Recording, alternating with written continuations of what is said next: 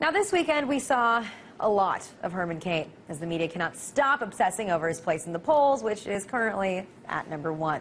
But perhaps the reason that he should be everywhere is to show you just what today's Republican Party has become, an extreme version of what it once was. Take a look at Herman Cain's latest statement on immigration, and then how he tried to walk it back. We'll have a real fence, 20 feet high, with barbed wire.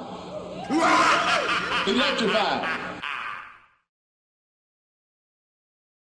And on the other side that says, it can kill you.